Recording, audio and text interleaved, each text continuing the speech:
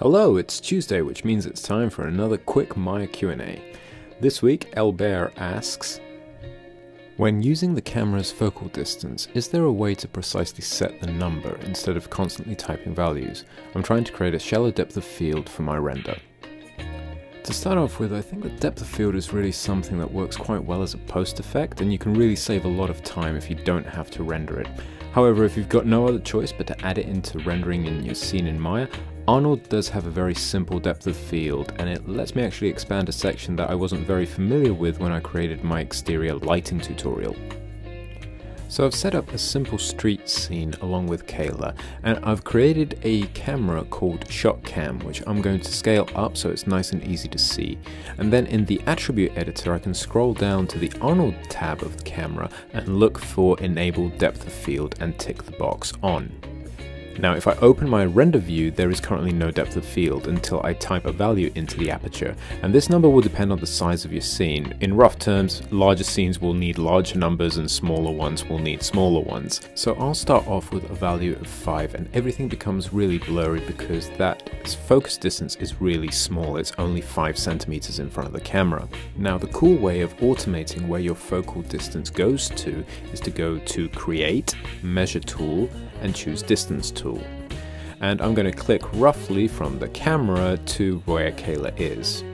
Now if I go to the outliner and I select the locators that go with the measure tool, I'll scale them up to make them nice and visible in the scene, and then I'll rename them, one to camera lock and the other to target.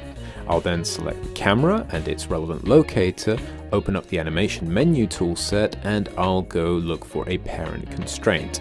Make sure that the maintain offset is turned off, and that way the locator will be connected to the camera and centered on it. Now I can move the target locator or the camera, and the distance tool will tell me the precise distance between the two. Now all I really want to do is to have this value constantly update the camera's focal distance. So I'm going to select the distance tool from the outliner and go to Windows, Node Editor. I'll expand the distance dimension shape and look for a value called distance. Now what I want to do is to select the camera, Shot Cam, from the outliner and make sure that the Arnold tab is visible in the attribute editor. Then I'll go back over to the node editor and go to middle mouse button drag the distance property from the node editor all the way into the attribute window until a dotted line flashes around the focal distance. And that will change the depth of field as I move the locators around the scene. If I increase the aperture size to 20 to get a shallower depth of field, you'll see that Kayla remains still in focus. Now I'll turn that back down to a more reasonable 10.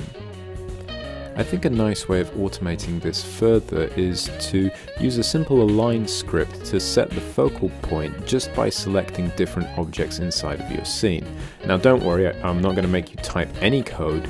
All I want you to do is to select the object that we want to focus on and then shift select the target locator, and we're going to go ahead and make a constraint again. This time we'll make a point constraint, turning off maintain offset, and then I'll go back into the constraints menu and choose constraint, remove target. This means that the locator is moved to the object, and then I've deleted the constraint I've just made, a really old-fashioned align tool. Then I can go into my script editor down here and copy the last two mel commands which are inside the script editor. Just by choosing the history and selecting and dragging up onto the shelf, that will create a mel button that I can just use with a click. So now just by selecting those objects, I can quickly move the locator and the focal point to that specific object. Now the only downside of this method is that I'm aligning the objects to their pivot points, which might not be in the right place because it might not be on the surface of the object, or your pivot point might be centered onto your scene.